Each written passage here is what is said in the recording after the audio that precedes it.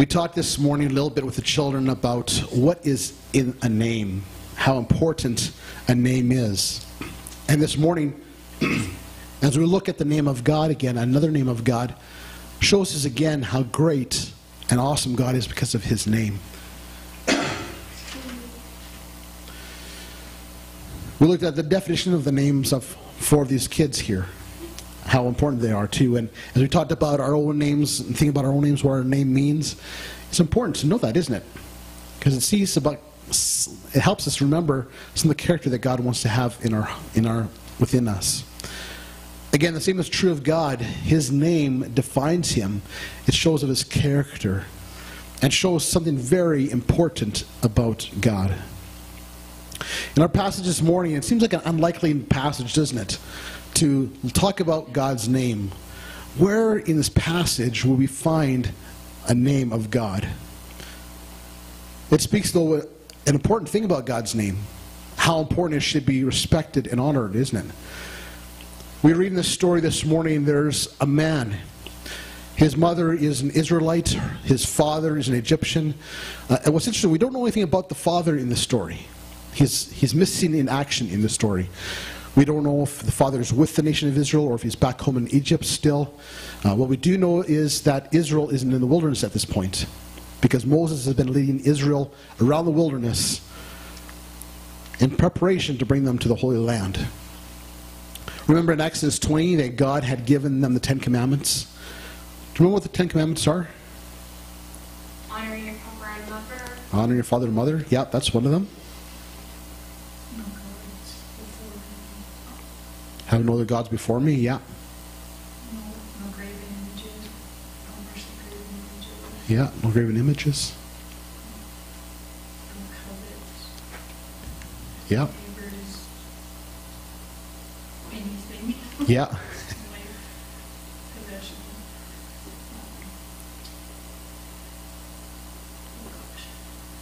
Is Don't treat murder, your, steal. Sorry, go ahead. is treat your neighbor as yourself on a bill? No, but Jesus kind of changes the 10 Commandments into just 2 in the New Testament, right? Jesus says, all the commandments can be summed up in these: to love the Lord your God with all your heart, soul, mind, and strength, and to love your neighbor as yourself. And so, yeah, the 10 Commandments are split up into a way where it's love God, love people, right? The first 4 have to do with God, then the next 6 has to do with people. And one we're missing right now of the 10 Commandments is to not use the Lord's name in vain. In other words, don't use God's name as a cuss word or as a curse. I don't know if you know the name Ray Comfort. He's a well-known evangelist down in the States. And often, if you ever watch one of his videos online, you'd see where he asks people, have you ever used the Lord's name as a cuss word? Use it as to express disgust for something. Kind of a sad way to use God's name, isn't it? It's an inappropriate way to use God's name. Well, in the story, this man, this person who's half Jewish and half Egyptian, does exactly that. He ends up with a fight with a man who is a full-blooded Hebrew. They have this fight.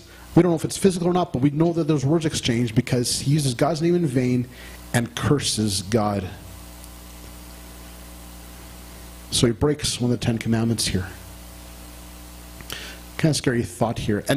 But back in this time, even though they had 10 Commandments, God hasn't told them yet how they were to deal when someone breaks one of the 10 Commandments. Particularly this commandment, not to use the Lord's name in vain. So what do? Well, in our passage we find that this man is brought before Moses. And because Moses doesn't know what to do either, he says, okay, let's put him under guard, and we'll wait from the Lord and hear from the Lord what he wants us to do. In the last few verses here, we read what happens and what it says, that person is to be put to death. Kind of a scary thing, hey? We don't do that today, do we? We don't put people to death for using God's name in vain, do we? In a way, to me, it shows how gracious God is. That God doesn't smite anyone in that moment when we use the Lord's name in vain. But it's an awful thing to do. And here's partly why. The name Hashem is used in this passage. Let's read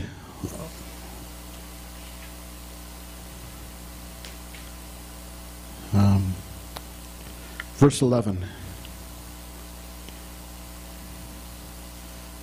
And the Israelite woman's son blasphemed the name and cursed. Then they brought him to Moses.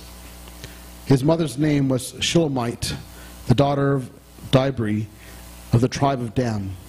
And they put him in custody till the will of the Lord should be clear to them.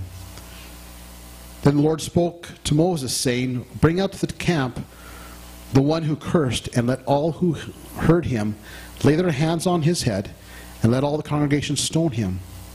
And speak to the people of Israel, saying, Whoever curses his God shall bear his sin. Whoever blasphemes the name of the Lord shall be put to death. All the congregation shall stone him, the sojourner as well as the native. When he blasphemes the name, shall be put to death. In this very last verse here of this passage that we're reading here, notice it says here, when he blasphemes the name. The word name there is the Hebrew word Hashem. And it's not, in your Bibles, you probably notice that the word name is actually the N is capitalized, right? You notice that? If you know grammar, why do we capitalize at the beginning of a word? Not just because of the sentence, but if in the middle of the sentence there's a word with a capital on it, why is that usually the case? It's over a name or a city or a place, like a noun. Right, it's a noun that's a name for a city, place, or a person. Sometimes a thing, sometimes, right? So when we see that capital at the beginning of the word, we know that there's something different than the rest of the words, right? Or maybe different in how the word's being used. In this case, because the N is capitalized in English, it's saying something. And in Hebrew, if you were to understand the grammar of it, you would understand that what is being said here in this verse, the word Hashem, is not just the word name, but is the name. So the name of God is the name. Not just any name, it is the name.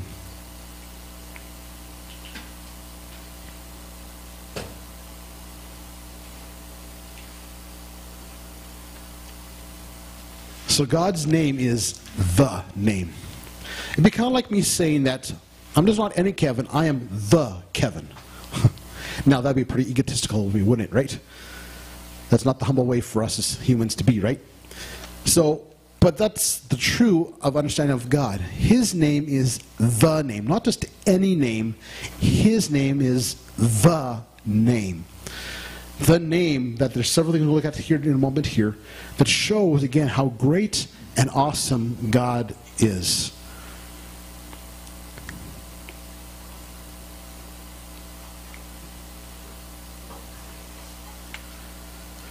Let's look at this name Hashem a little bit more. As I looked up at the definition of Hashem, yes, it does mean name, but also means fame and reputation. Now, it means fame and reputation in the good sense, where there's high reputation and high value of fame in him because of how great and awesome he is. I think that's why God speaks about how slander is such an awful thing. He doesn't want us to slander anyone's name, let alone his. His name is to be treated with respect. And because God is so great and so good, when his name is misused, that angers him. Not only does it anger him, but it hurts him too. And since God is such an awesome God, why would we want to hurt our Lord and Savior? Plus, in addition to that, this name Hashem actually points directly back to the first name we looked at in our series, the name Yahweh Hayah. And if you remember, Yahweh means Lord, and Hayah means I am. So Hashem points right back to the Lord I am. Again, shows how great God is. Shows how great his name is. And so it is a name that must be treated with awe and respect. But that's not what this young man does, is it? He blasphemes God's name. He speaks God's name. He uses it as a cuss word. And then he curses God and this person that he's fighting with. It's a reminder for us not to do that. To blaspheme actually means to slander someone. We mentioned that just a moment ago. God doesn't want us to slander anyone. He doesn't want us to slander especially himself. And so when we hear the term blaspheme, it actually means to slander someone. And because God is good, we should never slander his name. It's like saying to someone saying that God is bad, or as Ray Comfort would say, expressing disgust for something. That's not an improper way to use God's name, is it? How would we like it if someone used our name to express disgust? How many of you would like that? None of us, right? I notice no hands are up. Because we are prideful with our name, right? Not in a bad sense, but in a good sense. We like our name, and we like what it means, and we like when people call our name. Oftentimes I call my wife Honey, and sometimes I have to remember to call her Sherry sometimes, because it's important to say her name. Yes, it's nice to have these nicknames or these pet names we have for each other, but it's important to say our name, the person's name still, because it honors that person. The same is true of God. We should never use his name as a cuss word or to slander or to express disgust, but to show how great and awesome God is.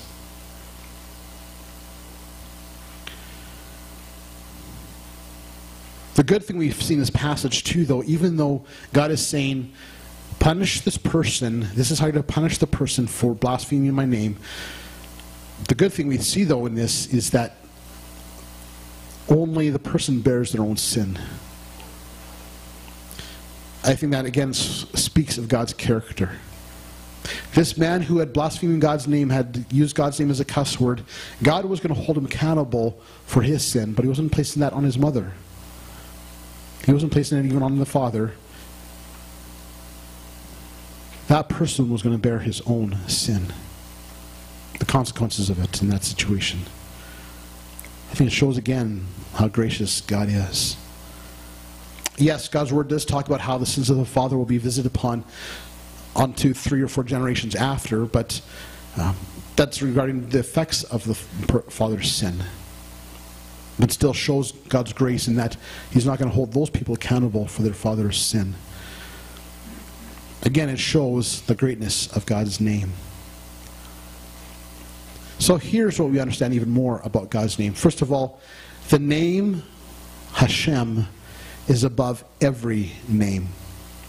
Philippians 2 verse 9 says this, therefore God has highly exalted him and bestowed on him the name that is above every name.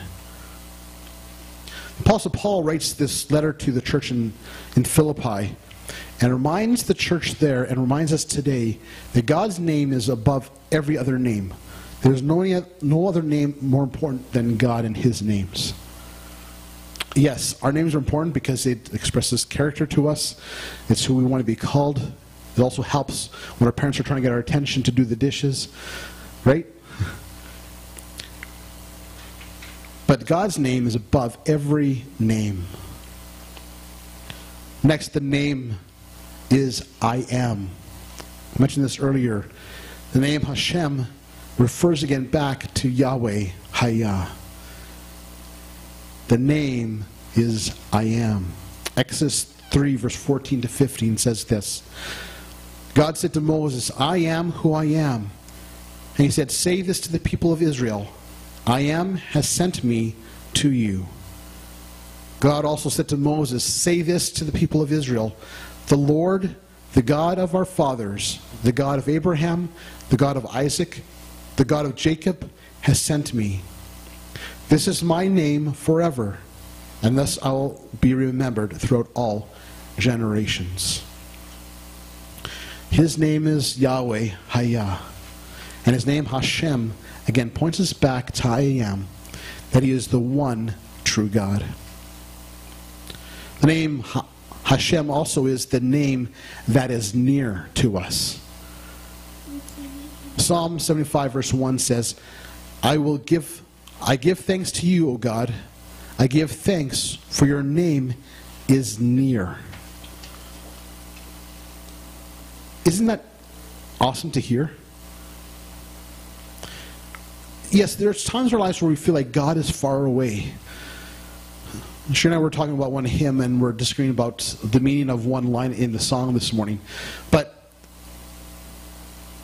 the key factor we're talking about is that God is always near to us. That's the neat thing to know, that God is always near to us. He's never far apart. Even for those who aren't Christians, God is still near. He is in earshot's distance of those who are unbelieving, waiting and ready to hear them make that confession of faith. God is near. That's why we can sing songs like It Is Well. We can sing songs like Do It Again too. Other many songs that express of how God is near us, even when we feel like it's the darkest hour or darkest moment. No matter what we face, what trials and tribulations, whether it be storms like thunderstorms, or maybe it's loss of a job, or maybe it's someone who's trying to harm us in some way. No matter the darkness we face, God is still near. The name above all names, the name I Am, is near to you. Even those times again when you feel like he's far. Remember the footprints poem? There's these two sets of footprints, one man and the Lord walking together, and then at the end of his life he looks back and sees all the footprints, and then sees some times where there's some lanes of single footprints only. And the man asked God, well, I noticed those are the most troubling times of my life. Why weren't you with me? And God said, those are the times where I carried you. God, Hashem, the name above all names, is near you, always near you. Also, the name is a strong tower. Proverbs 18:10 says, in the name of the Lord is a strong tower. This is another name of the Lord we'll see in the weeks ahead. But we even sang about that this morning too. Your name is a strong and mighty tower. It shows that there's strength. God is an awesome God. There's strength in him. When he is near us, he can comfort us. He can carry us through. He can guide us. He can protect us. Hashem is a good God. But as we talked about already this morning again, too, again a reminder for us that the name is not to be misused. As we know again from Exodus 20 verse 7, that commandment, you shall not take the name of the Lord your God in vain. The Lord will not hold him guiltless who takes his name in vain. Again, because his name is the name above all names, a name that is to be honored and glorified, to be praised. And that brings us to the last point this morning, is the name is to be glorified. You don't have to go through the Psalms very far to see that God's name is honored, is glorified. We can sing one or two songs and know very quickly too that the songs we sing are to be songs that bring glory to God's name. I believe any song that we sing as a part of the church are to be songs that either speak of God, speak about a doctrine about God, or a response to God, of how great God is. We are to glorify his name. Isaiah 24 verse 15 says, therefore in the east give glory to the Lord. In the coastlands of the sea give glory to the name of the Lord, the God of Israel. The point that this verse is making from Isaiah is not, it doesn't matter where you are, wherever you are, to bring glory to God. Every moment of every day, even when we're struggling, to bring glory to his name. Because his name is the name that is above all names. God is Hashem. the name that is above all names.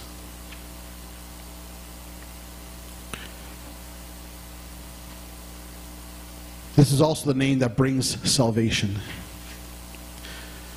We know that as Christians, we know that we could do no good on our own to be saved from our sins. That it had to be Jesus who would die.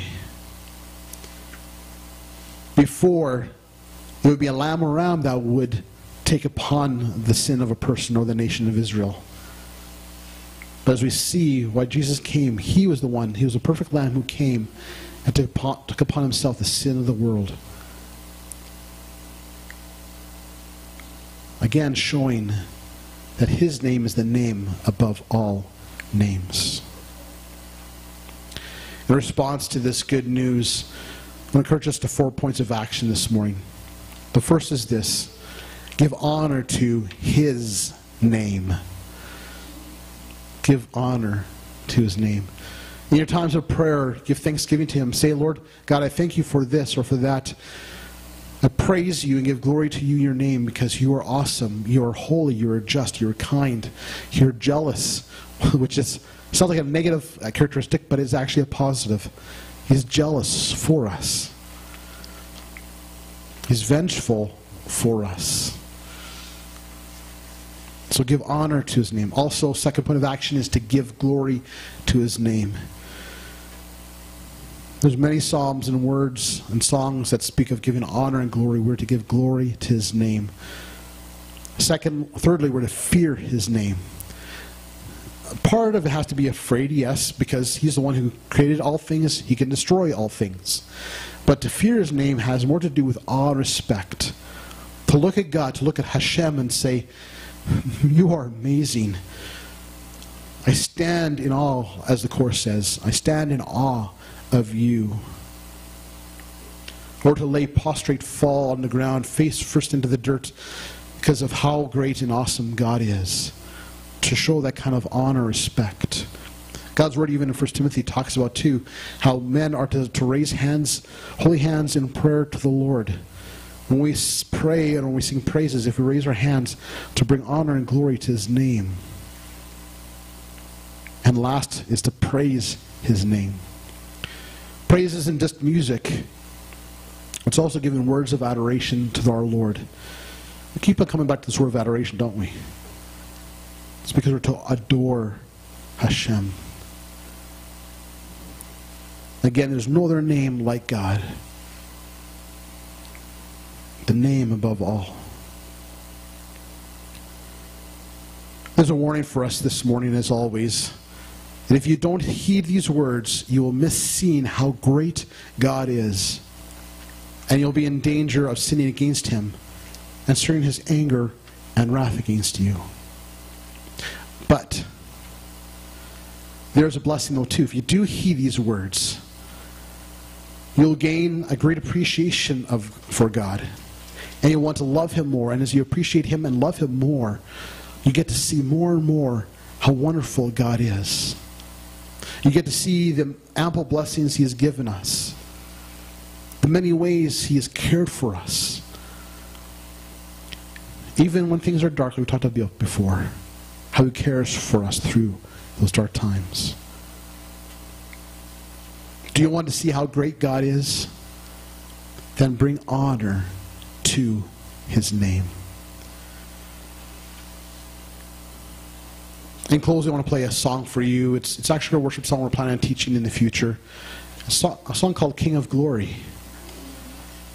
It's a song that speaks of how great God is too. How he is this King of Glory.